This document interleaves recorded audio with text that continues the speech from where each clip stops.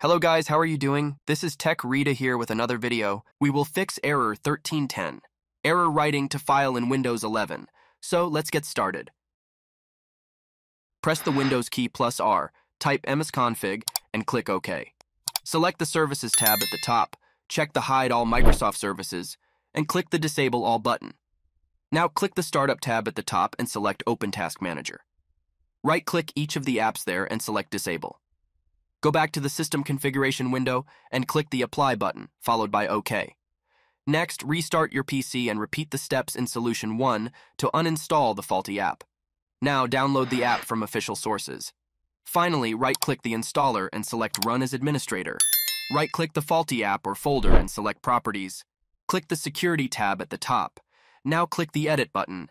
In the new dialog box, select Administrators group. Check the Allow box for full control. Finally, click Apply, followed by OK to save the changes and restart your PC. Reboot the computer and check for any improvements. Press the Windows key, type CMD, and select Run as Administrator under Command Prompt. Type the command below and hit Enter. sfc/scano finally. Wait for the command to finish running and restart your PC.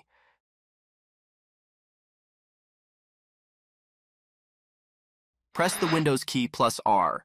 Type AppWiz TCPL and click OK. Now check if there are multiple instances of the program giving the error. If there are multiple instances, right-click each of them and select Uninstall. Finally, follow the on-screen instructions to complete the process. Press the Windows key plus R, type msixx/unregister, and click OK to unregister the installer.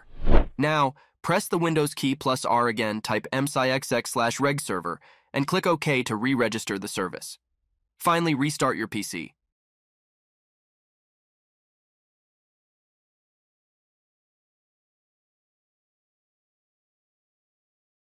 Thanks for watching. If it helps, make sure to hit like and subscribe.